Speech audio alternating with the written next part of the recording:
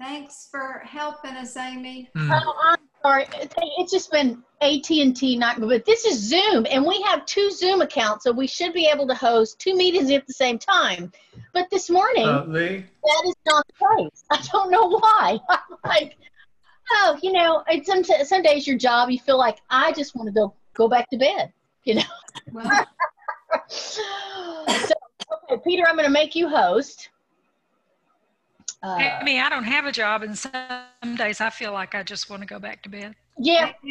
Well, and so once again, AT&T this morning. So I'm uploading the service from today, and I'm going to send out a link so it'll be up on YouTube so you can watch it because you will want to watch it. It was phenomenal.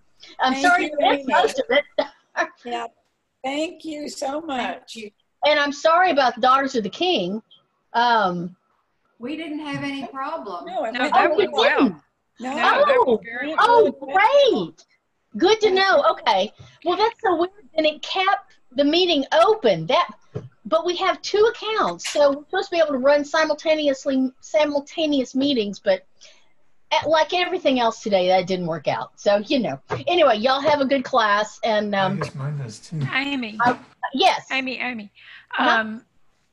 We have old ears at our house, and we have difficulty understanding what goes on in the service sometimes. Would it be possible, would you ask Gerald if he would give you a copy of his sermon that you could just email? That's what I've already asked him, and he's going to, and then I'm going to cut out the sermon and like I do on Mondays.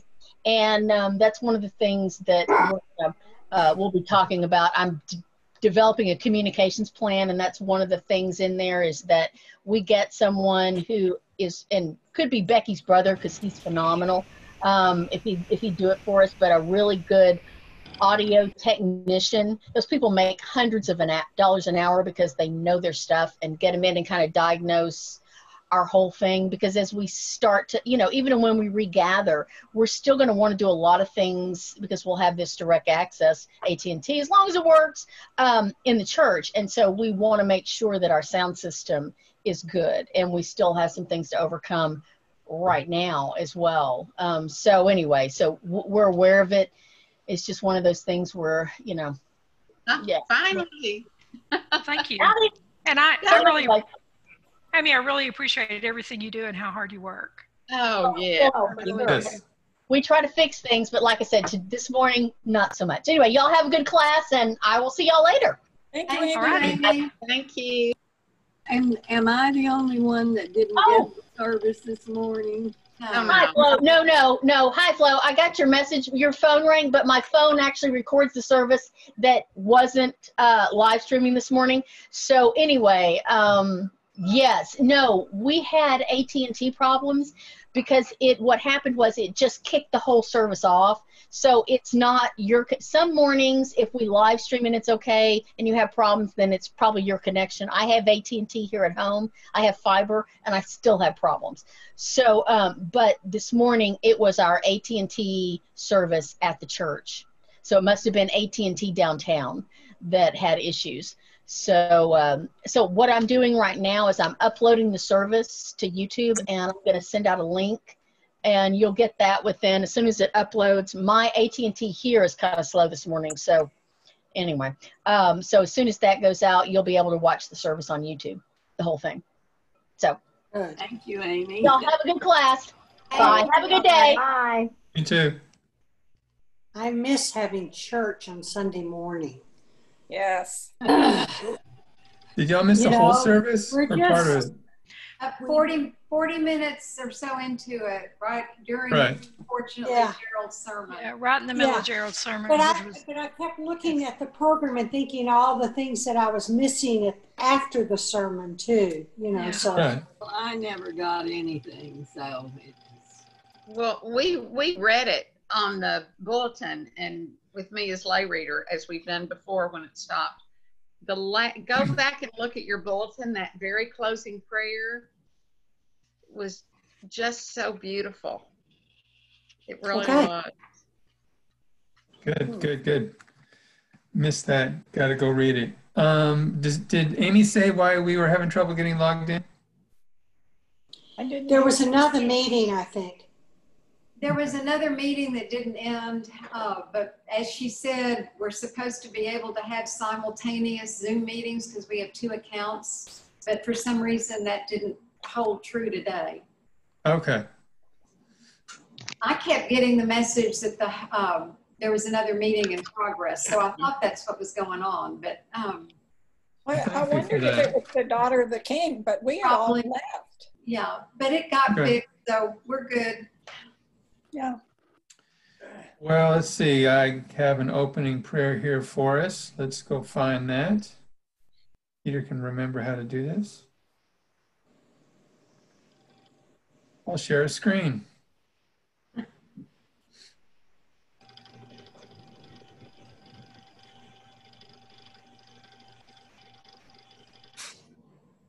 It's a short prayer, but it's mine. And it's for us. Lord, please, if we bow our heads. Lord, please lead us as we approach this 4th lesson to have a better understanding of historical American racial discrimination so that we may grow to become better ready problem solvers. And let's come back together. Amen. Here we are. I want bigger than that. All I see is 6 of you. I still see the prayer. I do too. Yeah, me too. And stop sharing. That's right. There we go. Okay. Welcome. And we're back.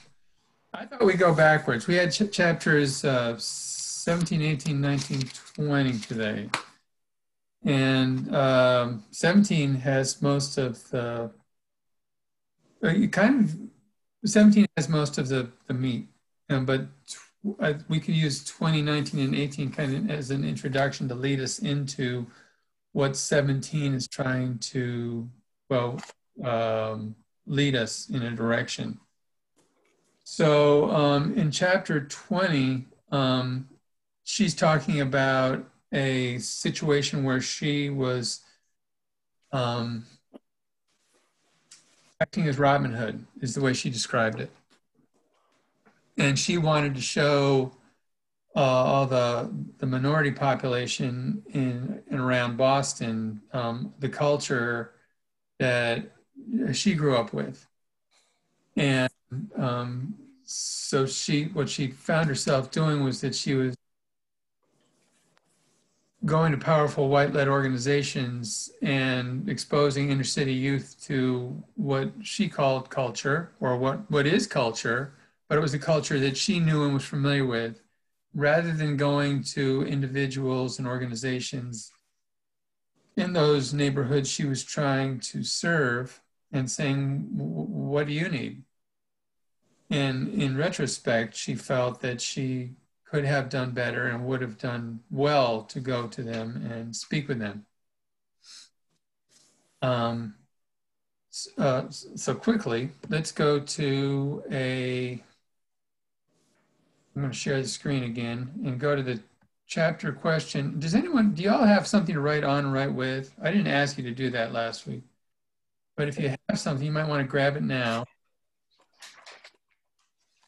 And I'll share the screen and pull up the question at the end of chapter 20.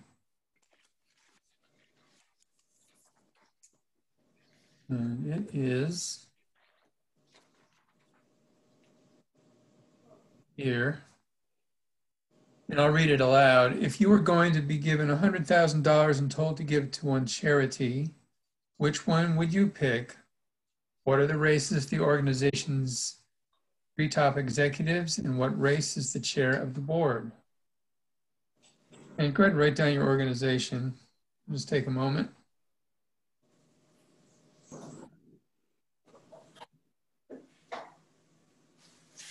All right, and I'll stop sharing.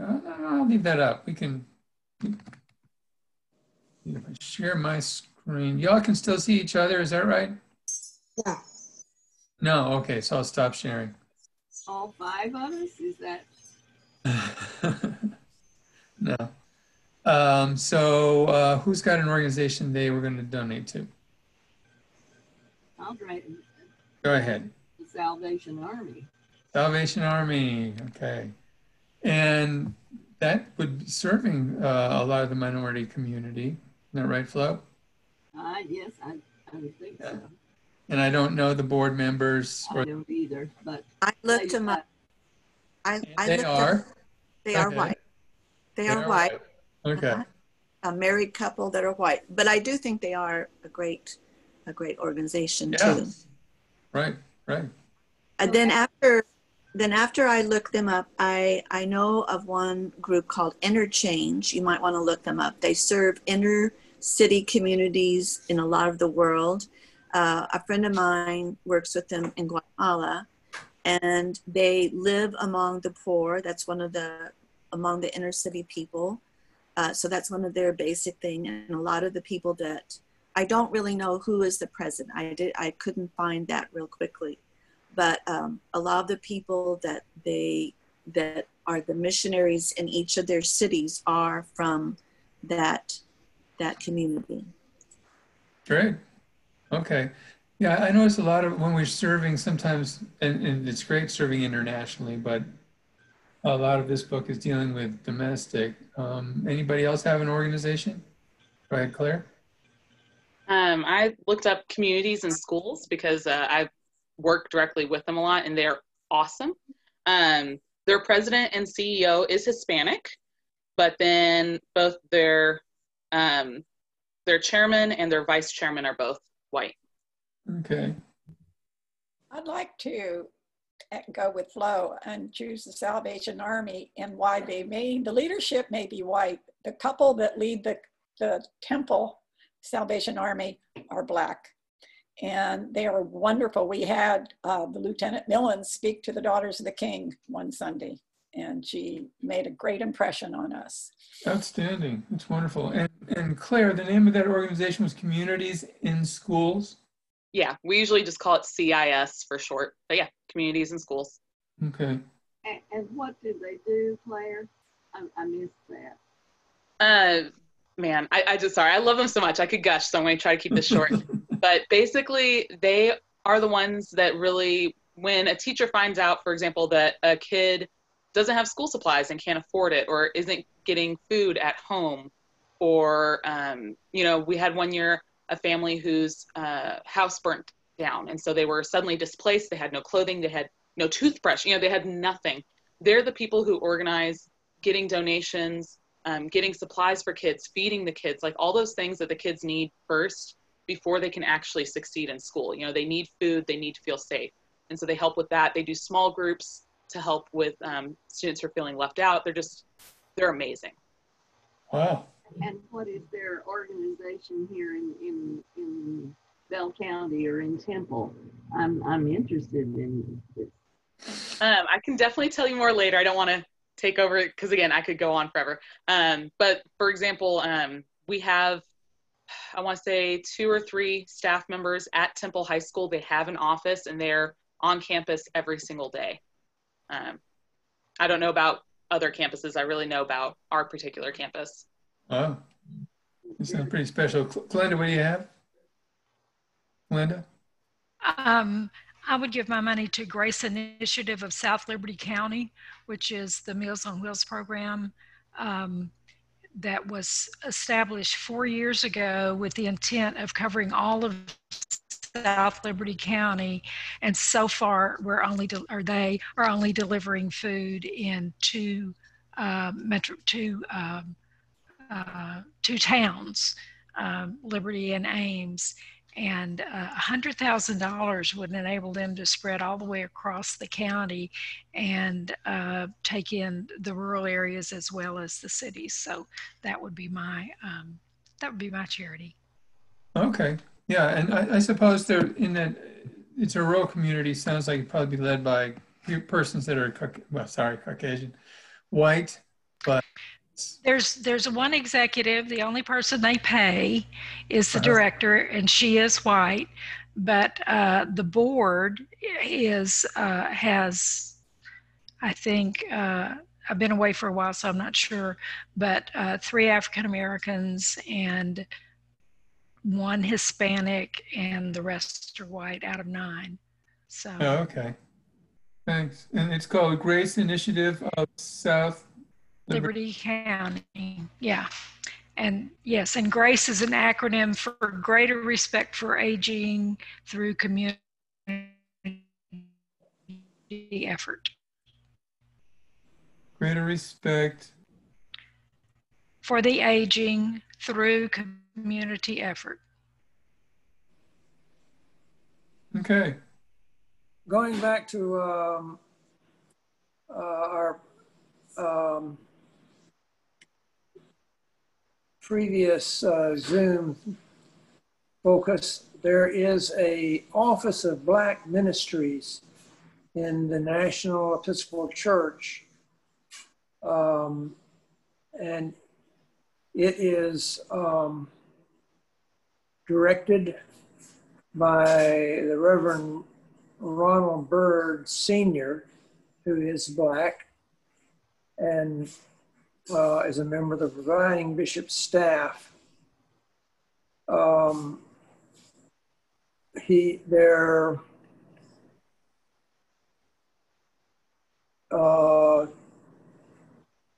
website says the Office of Black Ministry seeks to inspire, transform, and empower the people of the African diaspora to live fully into the Jesus movement. All right. But it has specific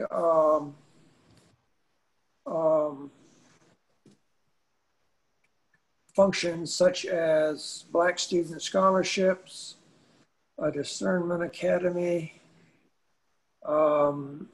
healing from internalized oppression, and so forth. Well, we need to jump on that bandwagon. Black Congregation, Black Clergy, and Congregation Directory, and so forth. Okay, well, great.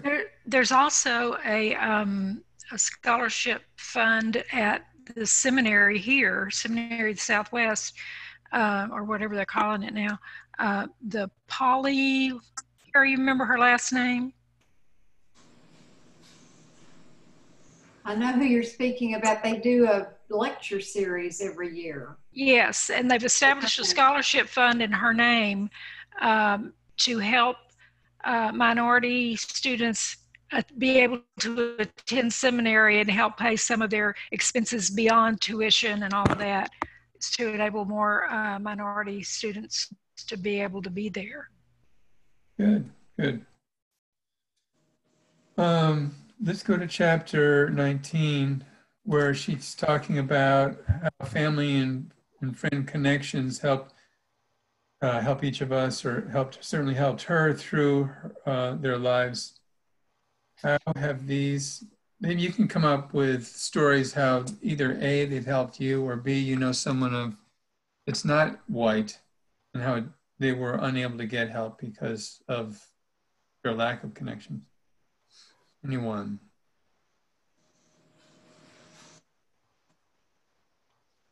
And I'll speak.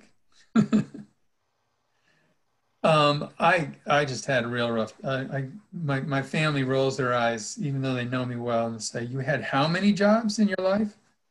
Far too many. We'll just leave it at that. But boy, did I need a lot of help through a lot of times. And I know that if I had a family that couldn't support me and send me to school, and it wasn't connections that got me jobs, so I know I've seen that in family members as well. But I needed financial support on occasion. And then I looked through at other family members. They did at times as well. Had we not had that, which would be common among folks who don't have the financial means my parents did, they just, I don't know what would happen. They'd end up moving in with somebody and sleeping on their couch. It was a privilege I had because I was white, and my parents were able to cash in on the privilege that they had through the many generations that preceded them. Anyone else, maybe with business connections? I got my first job as a teacher because my father was a principal in another school in the district where I had applied. And I like to think that when they interviewed me, they thought I had maybe some possibility of being a good teacher, but I know Sure. that the reason I got that job was because my dad was at another school. You got the interview, and then you were awesome. Likewise, my first teaching job right out of college was because the home economics consultant was a personal friend, the mother of one of my school friends. I never even had to interview. She just walked me into the personnel director's office and introduced me, and I had the Wow. job. I never even had to answer a question. Wow, that's cool. So it does. I also got a bank loan. In those days, teachers didn't get their first paycheck until the end of September. And that was the first year that they started school in the middle of August. So I had to move from Beaumont to the Dallas area and live for 6 weeks without a paycheck, my husband and I. And he was looking for a job and trying to get into college at North Texas. And so I was able to get a bank loan based on the fact that the bank president was a good friend of my uncle. So yeah, Well. those. Hey, to be connected. All right, and as we've covered through class, that it's tough to have connections when you've been excluded in so many ways through so many years. Let's go on to chapter 18. How often we think of racism. That was the theme of the chapter. And I think one of the things that came to my mind, there are, say in my family, how often do we think of cancer? And I don't know of a family member, close family member who has cancer. It could change tomorrow. We don't talk about it much because it's not present in our lives. And you all have situations in your lives where there are terrible things that can happen, but it hasn't happened to you yet. So you don't talk about it much. And in the book or in the chapter, the discussion was she went to class and was, how often do you think about race? And it was daily, weekly, monthly, or twice a month or a few times a year, something along that line. And is anybody a daily person? I think you watch the news or how often do you think of race? Do you think of it daily? She wanted to know how often you discussed it with your family. Did you discuss race on a daily basis and then, so she was looking at it, how many times did they talk about it as a family? Okay. And she she thought never, it's just not something we talk about. And all the Black people in her class all said they talked about it every day. And that was something that I really got out of this the most, that really made me think, really made me, oh my gosh, we didn't talk about it. My father was the president of the school board when we integrated the schools in Belton, and it went beautifully and everything went fine. And I think it was his proudest moment of his life. But, and we talked about that, but we didn't talk about race and how it was affecting our town or us or the people, we just didn't. And I really, this was something that I wanted to say because it blew me away. Yeah. And I have a good friend who's African American, and we talk about race. She's probably the only person the only Black person I'm comfortable talking about it with because she's so open. And the first time I read this book, I read this chapter and I asked her, I said, is this true? Is race something you think about or talk about every single day with your family? And she said, oh yeah. She said, it is the number one topic in family life in Black America. And that just shocked me. So if I mean, we they're have an teaching them- issue, oh, please, go ahead. They're teaching, you know, they're talking about it because they're saying, if you get stopped, you know, this is how you should act. If you know, you're jogging, this is how you, you know, and Gerald talked about that today, that he was stopped while he was jogging. I mean, they have a lot to talk about because there's a lot of information that needs to get spread to those kids and those families, which is, you know, just horrifying, but a fact. So, Yeah, I got stopped jogging, but it was 2 a.m. and I fit the description and I got to walk away. I was never worried that I was going to get shot at. Yeah. And why I was jogging at 2 a.m, well, then you're asking for trouble. I was lucky it was just a cop that stopped me. So yeah, that's a real eye-opener. I didn't realize it was daily for so many folks, and that's one of the reasons we're here, is because it's such a big issue for so many individuals in our country, and they're so very concerned about it and want something done so that they don't have to think about it every day, or don't have the desire to think about it every day. I have a Bible verse here. I'll share the screen. Well, I'll go ahead and read through it as soon as I share it here.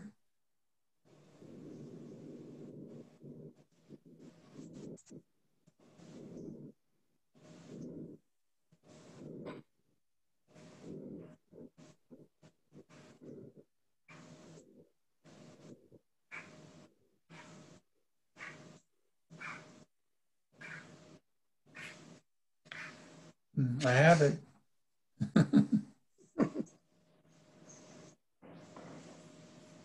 It was here. You don't want to see that. Excuse me. That's not me.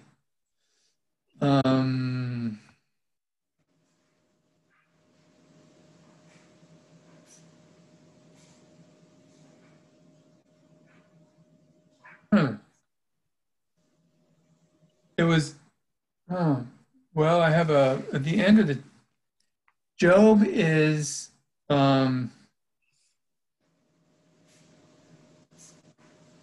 has a chance to speak in chapter 29. And he's speaking about how he has had a chance to work with the poor and destitute and homeless and widows, orphans, and it finally gets the whole discourse, starting with the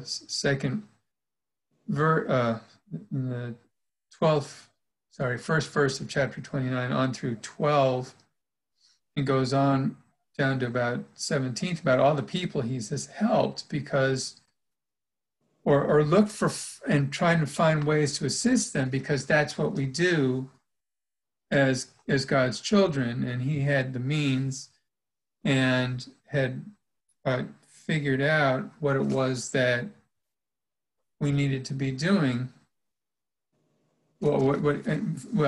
And acted upon what it was he needed to be doing. And then in chapter 12, he says, delivered the poor who cried for help and the fatherless who had none to help him. So this is very much a Christian thing. When we have a population that's dealing with their families on a personal level and discussing it every day because it affects them so very much, we as a nation, I believe, or the author argues, we're here talking about the book, that it's something that it's a great thing to be involved with and a great thing to work towards. So we have I'll go on. Oh, does anyone have a comment about that? About the church and our activity regarding race in the nation or the community?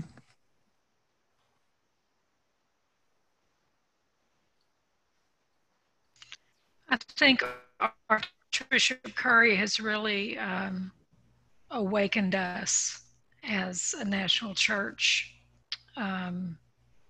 to how race conscious we've not been. Yeah. Yeah. And he's brought love very prominently into the whole picture of all of Christianity. And I think we desperately needed to hear that. This past Regarding week, everything. I sort of kept thinking of what Flo's question was last week when she said, you know, okay, what are we supposed to do with all of this that we're reading about? And I kept pondering that, and I think maybe developing more empathy or, you know, showing more love one person at a time, not doing some of those things that Gerald, you know, referred to in his sermon. Although, you know, again, I didn't get to hear the whole thing, but that's what I was thinking of, changing on a one-on-one basis, being better. Diane, that reminds me so much, Archbishop Desmond Tutu, and please stop me somebody if I've mentioned this before, but when looking at problems of the world, he said, you know, there's an old African proverb, how do you eat an elephant? Said that's one bite at a time. That you may be a single drop in the ocean of humanity, but what you do may be of significance. So that starting with ourselves and our own hearts, it just brought that to my mind. Small Well, steps. I think that is true for sure, but I think kind of what the author's talking about, it's not, she wants us to educate ourselves, true, but to also see how it's like, it's in all of our systems, you know, and it's been in government and housing and all these different things, and that maybe just having empathy is not going to bring things to the end, really. And I know you were just talking about Bishop Curry. I just listened, and maybe some of you have already listened to the season 2 Way of Love bonus. There are 2 bonus where he's talking with Dean, I can't remember her name. She's the dean of a seminary. I don't know. And so they are talking about racial conciliation, and they're very interesting podcasts if you get a chance to. So is Bishop Curry speaking with the president? Who was that again? She's the dean of, I don't remember. It's on, let me think. It's on the season 2 bonus Way of Love podcasts. And they're really great. They're both fairly short. They're not really very long. But I don't think to listen to them. Can you maybe post that link in the formation class page, Valerie? Yes, I could do that. Thank you. Yes, I can do that. And then I tried to send a message to Claire, but I don't because I've been a member of this group called Be the Bridge, which is a Facebook group. And one of the things that they have you do is a series of podcasts called Seen on Radio. And maybe I already told you, I don't know. But they have, there's these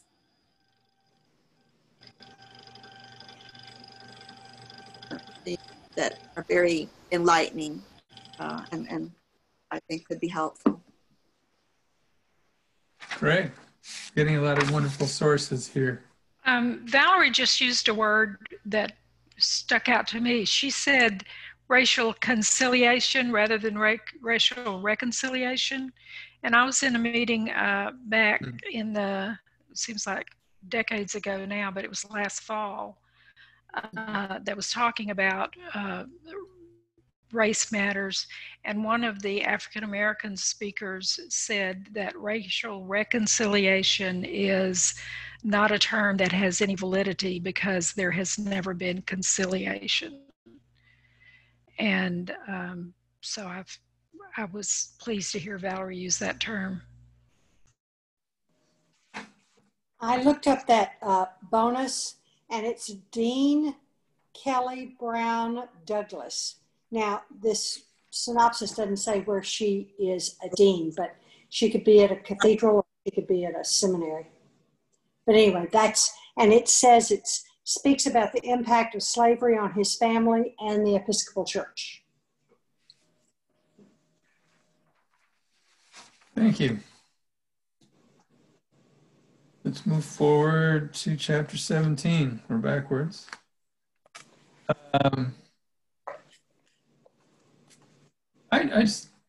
No, we can skip that. I think we've seen how law used to be how people of color were kept as second-class citizens. And then through the civil rights era of the 60s, we're getting those laws. I don't know that they have been completely erased, but now policy became a problem after World War II, not so much the law after the 60s.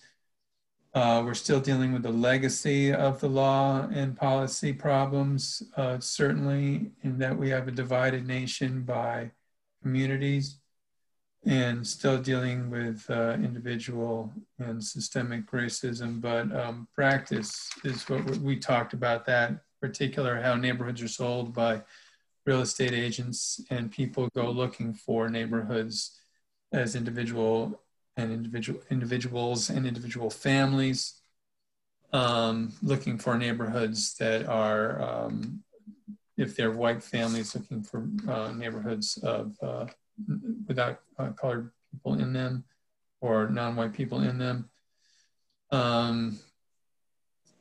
And so we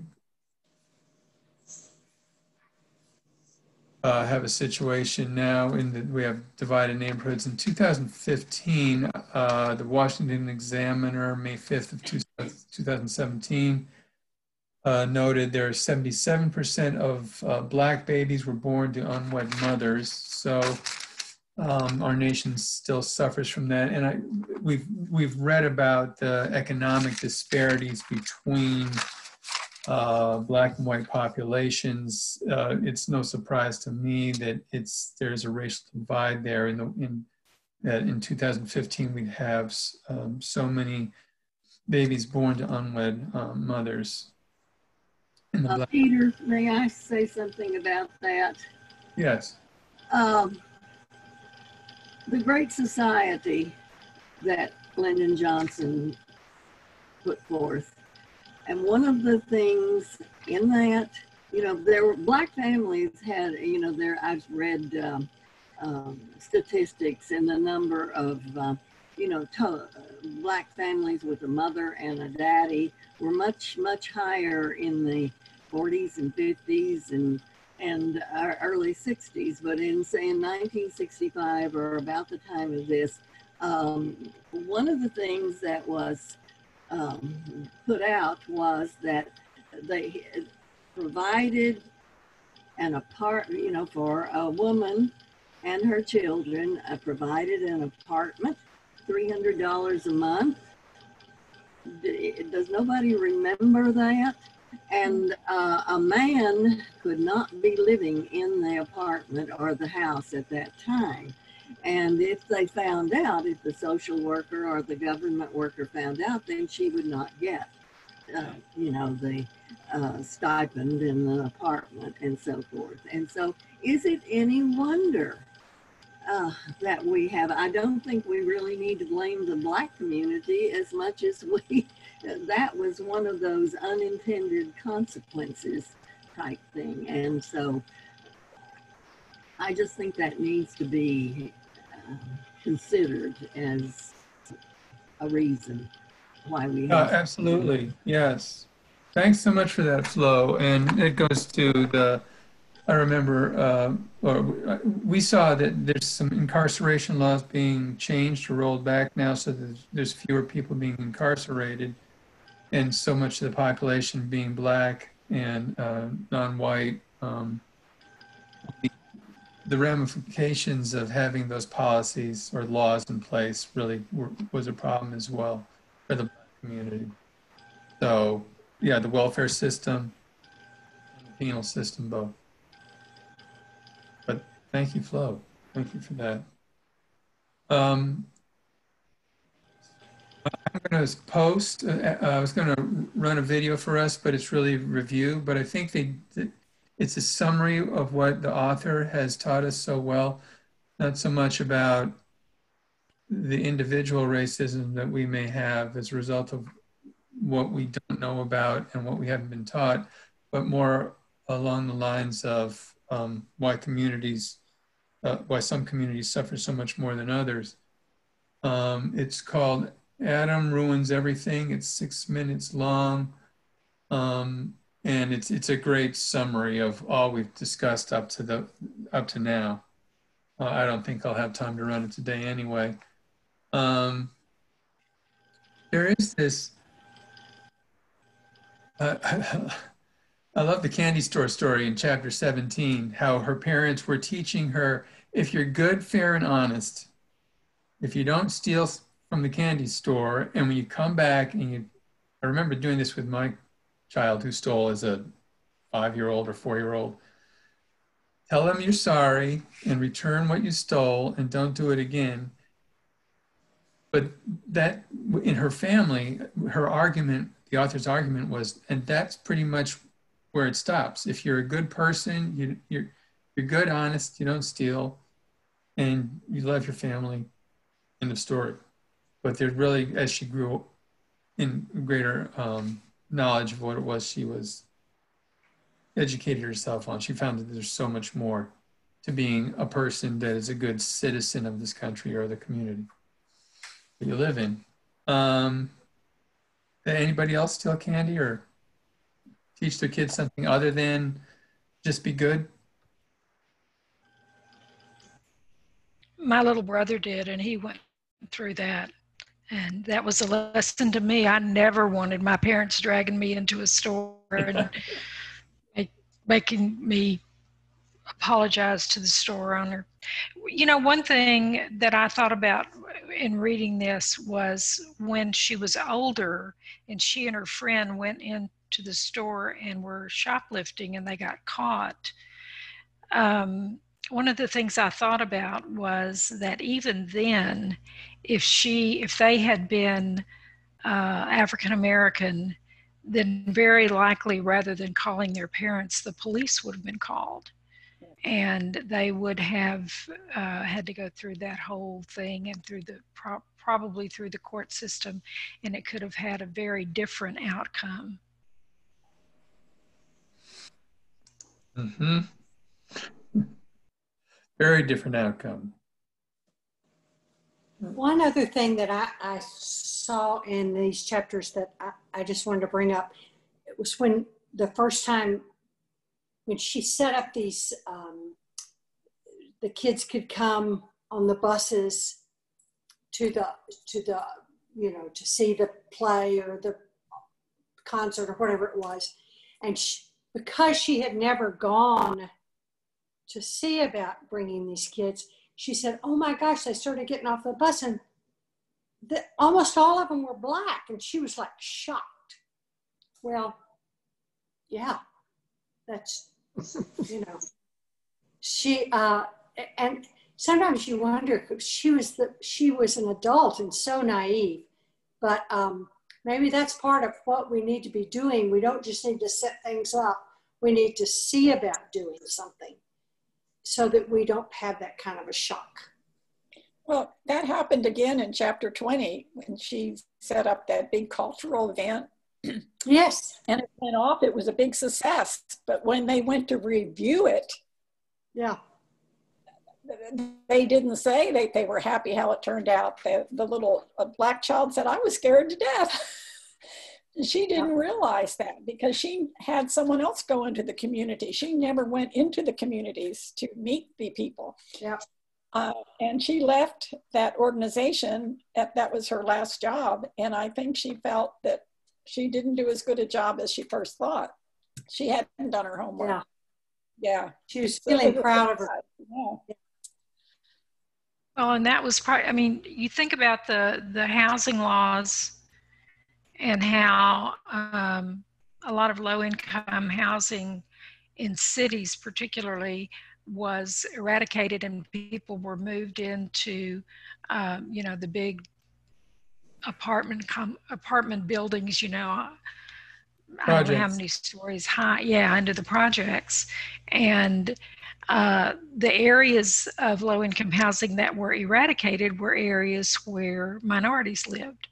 And so I guess she just was not aware of any of that, or it would have occurred to her that, you know, if they were coming from the projects, they were probably Black or perhaps Black and Hispanic. But, you know, we've allowed a lot of not great things to happen in this country. And yes, and set up a lot of great things so that bad things happen, and sometimes it's by mistake, like Flo was talking about earlier. But yeah, doesn't work. It doesn't. We have problems, and the legacy of those problems persists. Let me show you. There's this is about 1 minute long, minute and a half long, a little clip. Oh, before I don't want to forget, a lot of this comes down to banking. I mean, the very foundation of, if you can't get a loan, like Linda, and I know I got loans for education, my kids did, then we have a disparate or a divided financial system in the United States, and it favors one group more than another. So Art has a friend that he has invited to our class. He's not here today. He's going to be answering questions that we have that are specific, but he won't be available via Zoom. Is that right, Art? That's my understanding from what he said. I haven't had a chance to get in touch with him. Rushing off to a Zoom, a Facebook church service. Okay. Well, if he could join us via Zoom, that'd be wonderful. Well, I will try to get in touch with him and get more contact with him if I can. That'd be great. That'd be great. What is he going to talk about? Well, I sent him an extensive quotation from the book about the banking industry, about the redlining of neighborhoods and so forth. And with the comment that I'd like to have him give his perspective on just as a banker of that era between the 50s and the 70s, and then another update on what's going on in the banking industry today. Well, that'd be great. That would be wonderful, because I think we dwell too much on what happened 400 years ago, what happened 50 years ago, what happened. I mean, we've had so much progress in so many ways, with at least the ability of the Black community. What was it today or yesterday in the paper about Yale is in trouble because they have been allowing more Blacks than they will Asians and whites. And so I'm not sure exactly, I read the article, but anyway, so we need to look, I think, at what is available today, or what is, you know, how discrimination, like in the banking, or do we have redlining today? I I'd like to hear a little bit more about. No, I'm eager to hear what he has to say too. Yes. He was recommended to us, by the way, by Dick Archer, who was also in the banking industry. And I asked those questions of Dick, and he's no longer active, but Dick feels like things are much better today than they were. The picture is not as gloomy as the one painted by our authoress today, even though her book was published in 2017. So it should be fairly up to date. But I think that getting the first interview, Jeff Davidson will be president of a bank that's opening up in Belton in the next year or so. So he's a pretty informed guy. Yeah. And look forward to. And he's the individual that might be able to join us someday, or at least answer questions. Jeff? I don't know whether he'll actually get on Zoom and join questions, or whether he will write his answers out. It Correct. may be that he's just a little bit worried about making some verbal statements to a bunch of people he doesn't know when he's about to be president of a new bank opening up in so he might Makes prefer sense. everything transmitted back and forth in writing, which would be fine. That would be fine. But we'll see where that goes. Okay, great. Well, if you have any questions, you can send them to me via email, or you can post them on our Facebook page for our group. And, we'll get them sent on to Jeff. Right. Well, About the yes. comment of looking too much into the past, I know my larger and older family roots were very much guilty of that when they referred to the recent unpleasantness with the North.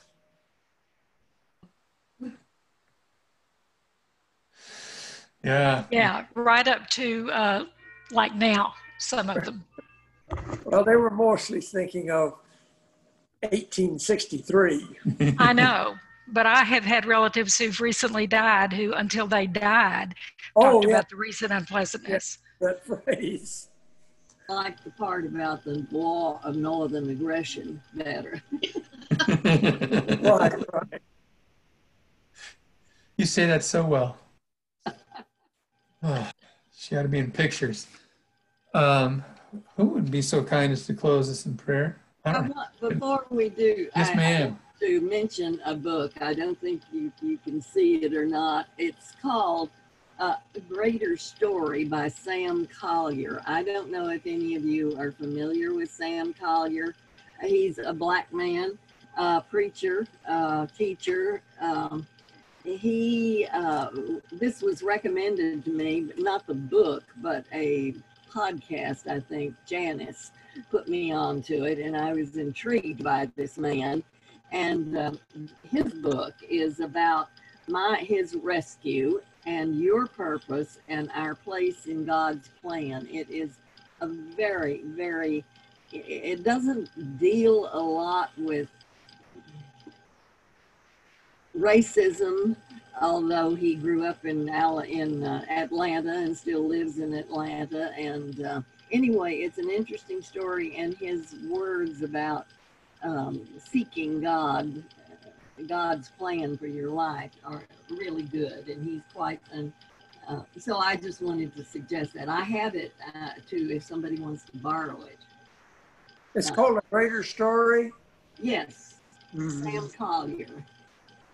He tells about how when he was on the Steve Harvey show, I don't even remember Steve Harvey, maybe some of you do, and how his birth mother, who had put him and his sister up for adoption and so forth, 20 years ago or more. So anyway, it's Wow.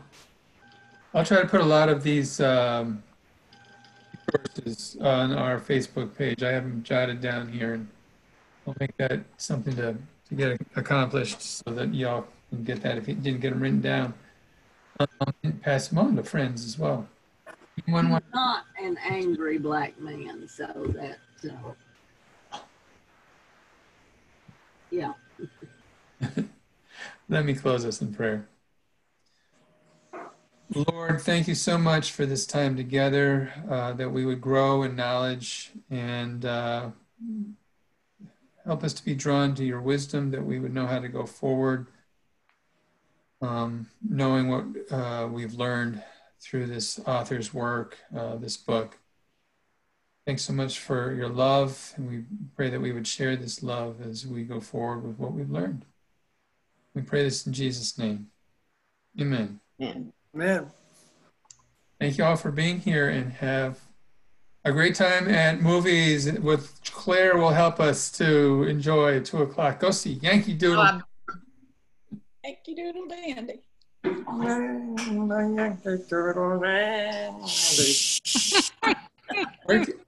Claire, where can I go see that movie? The one place I found is on Amazon. You can rent it for, I think, $3. That gives you a 48-hour rental period. Okay. It's a great movie. It is. Yeah, I'm looking forward to it. We'll see y'all next time. Can I ask y'all a question? Sure. Susan, Mike said that he could see the words. Yeah. On Facebook? Yes. Can't hear you, Susan. You're muted. Okay. Yeah, on the we were watching it on TV. I mean, on the big computer, and at the bottom of the screen, the words were going along that were when David read, and when Sally read, and when Becky read, and then when Gerald was doing his sermon, the words were showing up. I was too far back that I couldn't see the words, but I could see that they were being printed. How did you see it get from that? Casting settings, from go my to settings on Facebook, go to settings, and when you click on that, it'll show you caption on or off. I keep the caption on when I'm watching the Sunday morning. There's a little I didn't say it all clog. today. Yeah, it's a little clog-like thing. And you Yeah, click there's a little on it. clog at the bottom Yes, right and it corner. says settings. I've been doing that since we started this. Yeah. I thought it was just something. As a matter of fact, anything pretty much you watch on Facebook, you can get the captions. Some of them you can't, but I did get it this morning up to 44 minutes and 52 seconds. And then I was kicked out entirely. Do you do it when you go onto the video itself? Yes. That's when, okay. Yes. And it's like a little wheel, Yeah, I know. Yeah. We do it all the time when we listen to British shows on PBS. Yeah. Closed caption. Yeah. Yeah. Right. Yeah. Thanks for sharing that. I didn't know. I didn't either. That's wonderful. Oh, yeah, it's not perfect. It's pretty good. I don't think we did. We clicked on anything, so I don't know how we got it. I thought it was something Amy had added. I don't know. Well, sometimes in the past sermons, services, we have seen words come across, and I haven't done anything to get that to happen. But yeah, I know. And it wasn't like the singing, no other words except the sermon and the readings of the lessons. Otherwise, it didn't come across. So anyway, it was pretty cool. Yeah. Wow. Great. I just pulled it up from this morning, and I don't see a little clog. Look in the bottom right corner. It might be easier on a computer where you can hover with a mouse. Yeah, okay. It pops up when you hover. When I turned off the sound, or when I put it down to 0, the words started showing up. Yeah. Oh. We had the sound on. I don't know. Anyway, it was cool. Okay. I'll try to play with it. Thank you. Thanks. Thank you. All Bye. right. Next week. Bye, y'all. Yeah. Bye. Bye. Oh, what chapters for next week? Oh, it's It's the next section in the book, which Okay. is right here. That's okay. I can look up the section. Yeah, the whole section. And I'll post it as well, but I do have it. It is 21 through 28. Great. Okay. Okay. Bye-bye. Bye. Bye. Bye.